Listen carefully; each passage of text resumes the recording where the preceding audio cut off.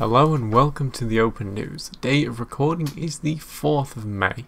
Today's stories are Fedora 32 release announced, Ubuntu 20.10 daily builds are now available, Pop! OS 20.04 released, and Fairphone partners with E. All that right now on the Open News. For our first news story, we have a short and sweet title for a fantastic news story. Fedora 32 is officially here.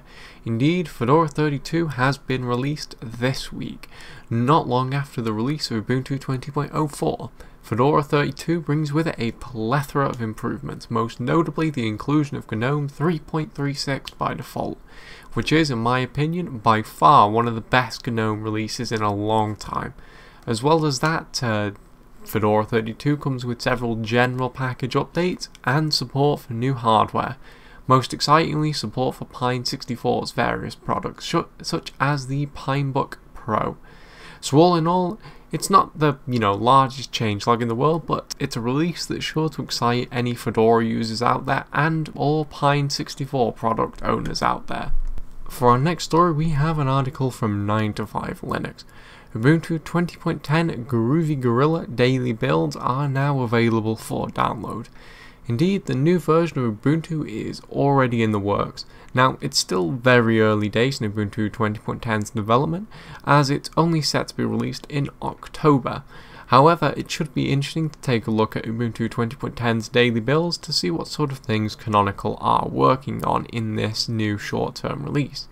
However, at the moment, most of what they're planning isn't implemented. In fact, there hasn't even been an official feature list published yet. All that we gather is it will ship with GNOME 3.38 and the Linux kernel 5.8. However, despite it still being a daily build, if you're feeling adventurous, it might be worth trying it out in a virtual machine nonetheless. I'd heavily advise, however, that you don't install it on real hardware. Like, seriously, don't do it, alright? That said, let's move on to the next story. And for our third story, we have this. Pop! OS 20.04 released. Indeed, these past few weeks have sort of been the month for Linux releases, and I think this release is likely going to be one that people find particularly exciting, as Pop! OS has proven to be quite a popular distro, and with good reason. It's pretty great, and this release is no exception. Brings with it a plethora of useful changes. In this release, you get improved keyboard shortcuts that enable you to do all sorts of things without leaving your keyboard's home row. You get an auto tiling feature, which is pretty similar to what you get with tiling window managers that manages your windows automatically by putting them in logical positions by default. You get better workplace support, you get Flatpak support, and you get vastly better support for hybrid graphics cards. Additionally, if you're using a System 76 device, you get automatic firmware updates in this new release of Pop! OS. So all in all, a fantastic release that I'm sure a lot of people are going to really enjoy.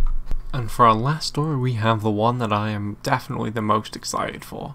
E partners with Fairphone to ship phones with the E operating system pre-installed.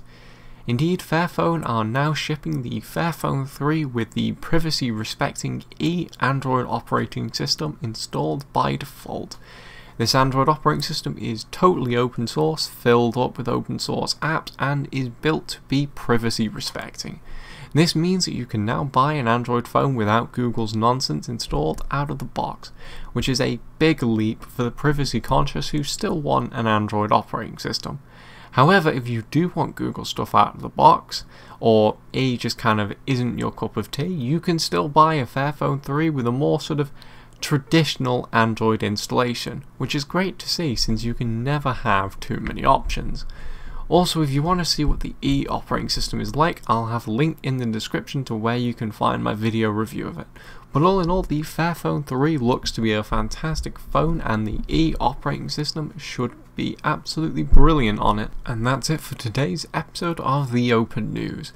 As always, links to all the articles I covered will be in the description. If you enjoyed this video and want to support the channel, consider joining LBRY through my link in the description. And once again, I thank you for watching, and I will see you in the next one.